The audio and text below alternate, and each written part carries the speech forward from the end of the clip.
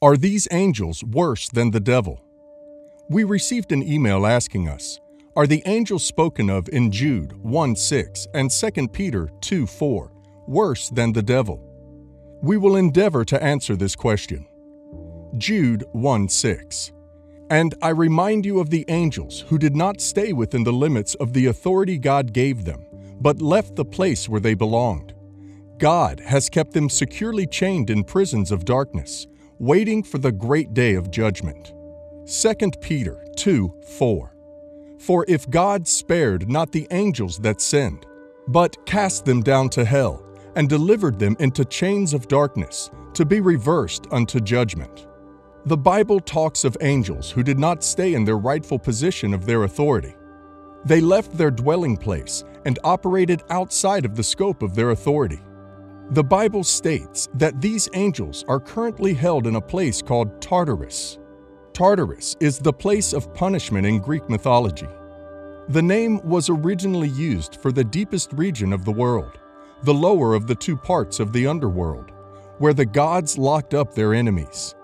It gradually came to mean the entire underworld. We, as Christians, do not believe in Greek mythology.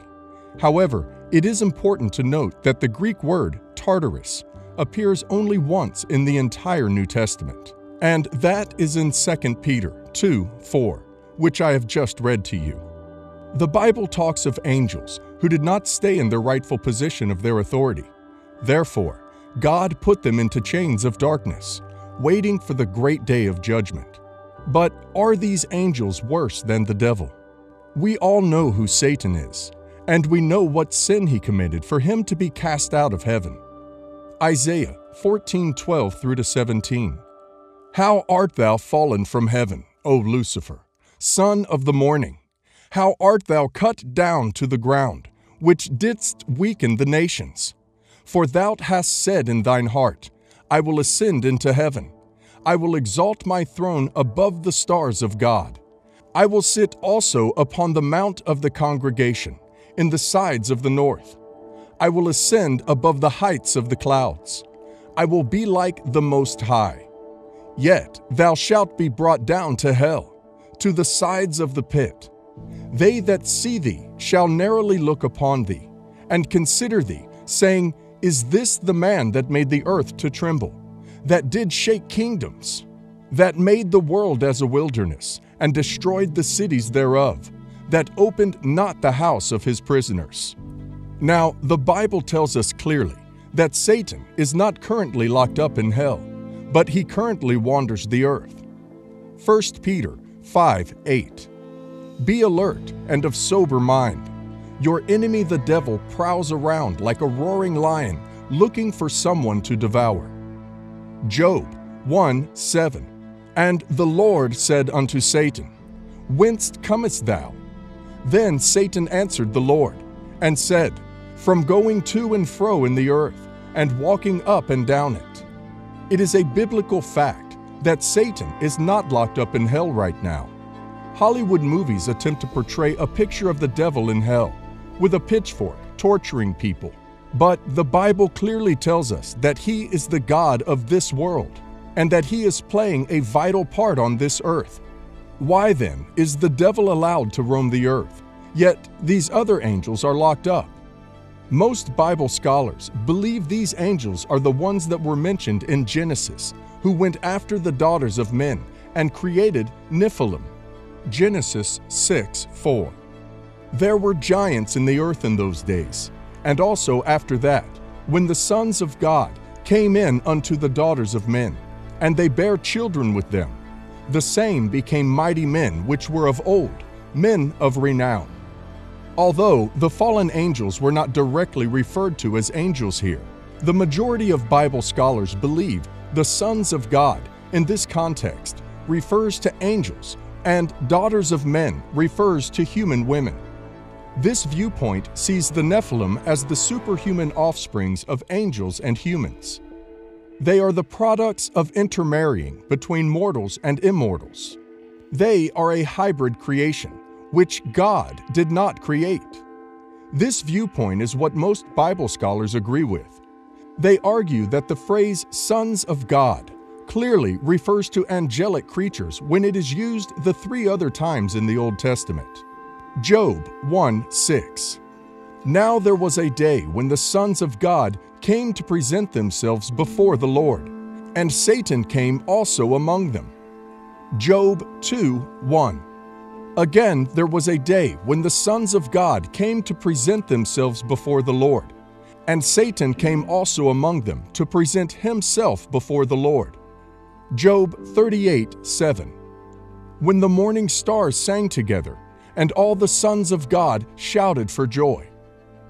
Nephilim literally means fallen ones, and we will not be mistaken if we say that they bear their father's names, which are the fallen angels. The belief adopts the idea that Nephilim arose from the attempt of the devil to corrupt the entire human race, making everyone unfit for any godly use. In other words, Satan attempted to put something like a genetic virus to make the human race unfit for bringing forth the seed of the woman, the Messiah, promised in Genesis 3:15. And I will put enmity between you and the woman, and between your offspring and hers. He will crush your head, and you will strike his heel. This viewpoint believes that this caused God to send the flood, to destroy all of humanity, except for Noah and his family. Therefore, with this new view, we have a material distinction between supernatural beings, the sons of God, and human beings, the daughters of men. This viewpoint would explain why the offspring of the sons of God and the daughters of men were giants.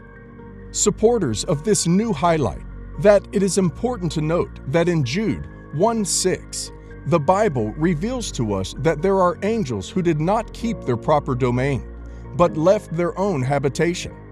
And then Jude 1:7 goes on to tell us they sinned in a similar manner to the inhabitants of Sodom and Gomorrah, who gave themselves over to sexual immorality and going after strange flesh. In other words, there was an unnatural sexual union. Proponents of this view argue that these could be the angels which are referred to as the sons of God in Genesis. Jude 1:6 and 7. And the angels who did not keep their positions of authority, but abandoned their proper dwelling, these he has kept in darkness, bound with everlasting change for judgment on the great day. In a similar way, Sodom and Gomorrah and the surrounding towns gave themselves to sexual immorality and perversion. They serve as an example of those who suffer the punishment of eternal fire. What most Bible scholars and commentators argue is that the action of the angels to take the daughters of men as wives was a very grievous and abominable thing before the Lord. We can justify that the account based on which God sent the devil and his angels from heaven was not the same that led to the imprisonment of the fallen angels. If it was based on the rebellion in heaven that God put angels in eternal chains of darkness, then the devil himself wouldn't have been excluded. So God put the fallen angels in prison of darkness because they did not stay within the limit of their proper authority. Angels are not designed by God to experience marriage. Therefore, they went out of the limit of authority God gave them by having unnatural relations with the daughters of men. Although the Bible does not clearly specify exactly what these angels did in 2 Peter 2:4 and Jude 1:6, the explanation I have given is plausible, and the majority of Bible scholars agree that the reason why these angels are in chains of darkness is because of the sin they committed in Genesis. I am unable to unpack all of the different viewpoints held regarding this topic, but what I do want to remind you is that this is not a topic you should spend your whole life focusing on or debating over. Who the sons of God are the Nephilim going to return, and so on.